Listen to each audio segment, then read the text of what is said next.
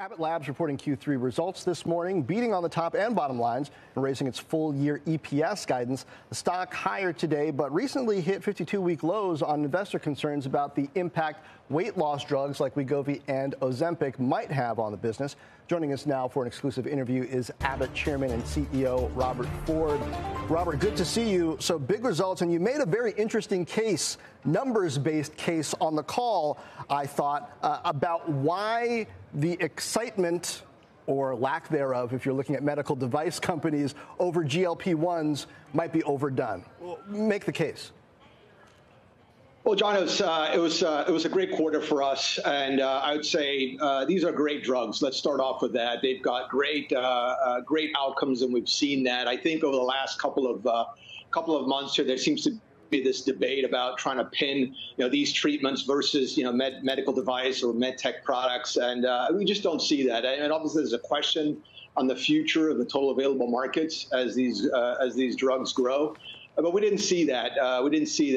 Libre, our glucose monitoring business, had record sales this quarter, $1.4 billion, up 28%. Our cardiovascular procedures were up 10%. And I suspect that as the earnings of other companies report, I think you'll see kind of similar growth numbers and some of those fears kind of going away. And I would say the other thing is we looked at our glucose, we looked at data from Freestyle Libre users. So a lot of them were using GLP-1s. And what we discovered was users that were using Libre and GLP-1s, they were actually using more of both of the products. So they were using more sensors for Libre, and they were using more GLP-1s. They were being more adherent to those GLP-1s. So I think this is actually a story of both products in combination providing great outcomes and outcome benefits.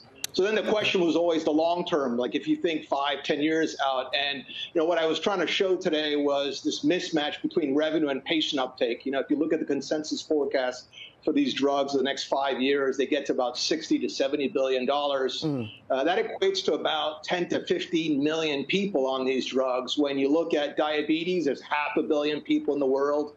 Cardiovascular disease, another 500 million. So it's still a small percent of what that total available market is. Okay. So, yeah. I also want to ask you about elective surgeries and some of the other areas in general. MitraClip, which has to do with heart procedures, it had been driven by international growth for you over the last few quarters, but you're seeing a U.S. rebound now. I believe you said it was up 5%. What are some of the mechanics there, and are they going to continue, even particularly in the U.S.? Yeah, we saw a little bit of a slowdown. I mean, MitraClip in the U.S. was growing, double digits, and then obviously when COVID hit, that kind of slowed down. And as we're now coming back to normal procedures, some procedures are, let's say, a little easier and faster to start up. MitraClip, given the imaging and some of the pre-op work that's necessary, there's a little bit more work there. So we're starting to see that now bounce back. It was pretty much flat, I would say, in the second half of 2022, and now it's starting to get into mid-single-digit growth, and I think that'll start to kind of move, given the incredible outcomes that product provides, especially with people with mitral regurgitation. So that's done very well. But I'd say overall, cardiovascular procedures, not only in this country but around the world, are growing. Our business was up 15% in cardiovascular or med device in total med devices. So I think that's going to see a trend that we're going to see continuing going into next year. Robert, you also had sales increase 18% in nutrition, pediatric nutrition, which speaks to baby formula, up 25% in the quarter as you continue to recapture that lost market share coming off of the shortages last year. Walk me through what you've been able to do to bring formula back online and make sure that we don't see recalls and shortages like we did last year. Yeah, well, listen, our focus is always on market and market supply. Our quality policy here at Morgan is we build products as if they're intended for our own family members. So throughout last year, our team did an incredible job about bringing back supply back to the market. We use our entire manufacturing network to be able to do that. I think you see shelves now pretty much stocked. And our market share is about 90% back to where we were pre-recall.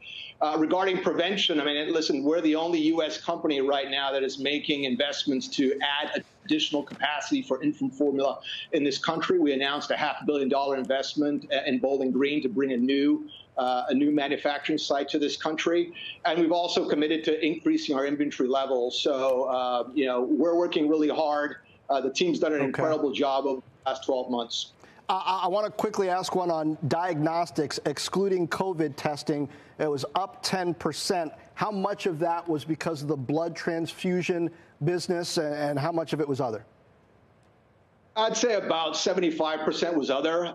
It was nice to see the blood transfusion business start to see those donations come back up. I mean, we use a lot of big data to be able to see where there could potentially be shortages. So we were a little bit concerned end of last year, but it's great to see now, those donations pop back up again. And I think the country's better off for it. So, but again, a lot of growth in routine diagnostic testing that we're seeing, not only in the U.S., but around the world.